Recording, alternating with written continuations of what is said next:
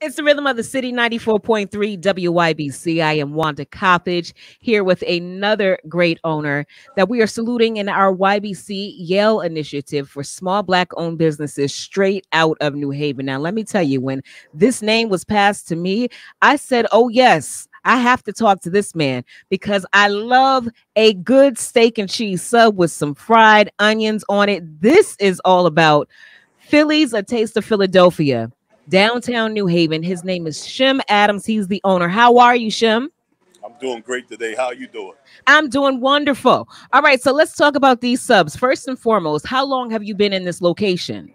This location, we started the middle of May, right after Yale's graduation. Wow, so you are very, very new. Are you Yes. from New Haven or are you from Philadelphia? I'm from Philadelphia, born and raised. So you are bringing this authentic flavor to Connecticut. Absolutely. This isn't our first location, though. Our first location is out in Norwich. We started that back in 2012. Or 2011, Wow. sorry. So this is expansion. Tell me about the very first one. When did that start and why did you choose Norwich for that one? Well, it was just a landing spot for me, really. I landed in Connecticut in Plainfield. My mom moved there back when I was like 18. I just got to senior year of high school. I did a couple months here in high school up here. But I just kind of moved here from Philadelphia and started trying to learn the lands a little bit. I went through Norwich, New London, and I just landed in Norwich, and it just happened to be a good location for me.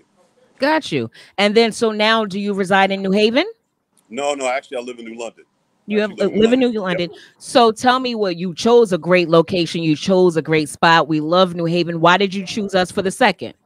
Oh, because I knew it had to be in Main Street, USA. It had to be in a location where we had customers walking by. Like, and where my Norwich location is, we're a destination. So everybody that comes there had that in mind. I'm going to go to Philly's. Here is a spot where we're right across from the freshman dorm, and we just have to walk by traffic. I knew that was a location that we would really strive in. We needed that customer that didn't have us on their mind that day, and just happened to see us. Let me tell you, a good sub is always on my mind, Shem. All right. 1008 Chapel Street, New Haven. Tell us about your menu.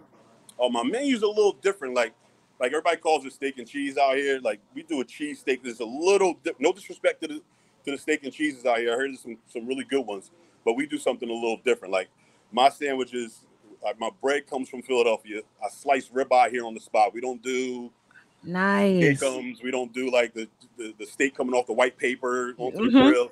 We're slicing it right there on the spot. We're slicing a top grade of ribeye. So you taste it right off the rip. My bread, like I said, is from Philadelphia. And then the rest is just special ingredients that we add to it. Okay. And do you do, like, I hear Philly does cheese whiz. Is that something that you do on yours? Now, look, so that's a common misconception. Like, Okay. the tourist spots in Philadelphia do cheese whiz. Now, we do cheese whiz, but you don't have to have it. So a lot of people think they're coming here, they're like, oh, I want to get a cheese steak. You're putting cheese whiz on it. You put American on it, provolone on it. It's whatever you want. We'll do whatever you want here. Nice. But we do have the option to get it with the cheese whiz as well. Okay. I might have to try both. I don't know. We're going to see. Well, let me tell you this. A lot of people are scared of it. They think it's like the sprayed cheese on crackers. Like, right. It's not that. It's more like Velveeta. It's got a really good taste, and it really complements the ribeye really well. What are your hours? Right. We're doing 10 to 10. 10 to 10. Sunday to Monday. Nice. Sunday to Saturday. Now, the cheesesteak, that's the only thing on the menu. What else do you have on your menu? Oh, no. We got other stuff. We have steaks, cheese steaks. We have chicken steaks. We also have a bunch of loaded fries that are really popular. We have a buffalo chicken fry that everybody goes crazy over. We also have nachos. We also have some of the best egg rolls on the planet. You got to try those. We stuff the egg rolls with ribeye steak and cheese whiz and provolone, and you can't go wrong. Jesus. And we also have a crazy dessert that everybody loves too. It's called fried Philly bread, and I've seen people drive states away for this. Nice. If you're just tuning in, his name is Shem Adams. He's the owner of Philly's A Taste of Philadelphia, which is what you're going to get because he's actually from Philadelphia. They are on Chapel Street, downtown New Haven, right in the heart of New Haven. You're actually right up the street from our studio. We're located on Temple. So, you know, I'm coming through. Oh, are we going to come see you either way? Come on with the steak egg rolls. I'm with it, Shem. So let me ask you this. What's up? Taking it back a step, for an entrepreneur standpoint, what made you go into business for yourself, and what was the most difficult part of doing so? I just think I've always been an entrepreneur. Like as far back as I can remember, I used to cut your grass. You would see me all throughout the year. I cut your grass, I shovel your snow, I could cut hair, I would cut your hair. I used to hunt frogs and tadpoles. I sell you frogs and tadpoles. Like I was always trying to make money as a youngster. Anybody tell you that knew me that's what I was always about. And it just translated. Once I got to Connecticut, I felt freer, because in Philadelphia it's so condensed and there's so many people trying to do what you're trying to do. And so when I got to Connecticut, it was just kind of more wide open. And when I landed in Norwich, it was really wide open. And now coming to New Haven, it's not as wide open. There's a lot of competition here, but I already got my kind of foot locked in. So, and I've already created a brand that people kind of know. So that's mainly for me. Like it works out. Like that's just who I am inside, is to take a brand and try to make it go kaboom. Like that's you. I have no doubt that you will go kaboom, because we love it. We love a good sandwich. We love it. And it's Black owned. We're doing our part. We're going to support small Black owned businesses. That's what this initiative is all about.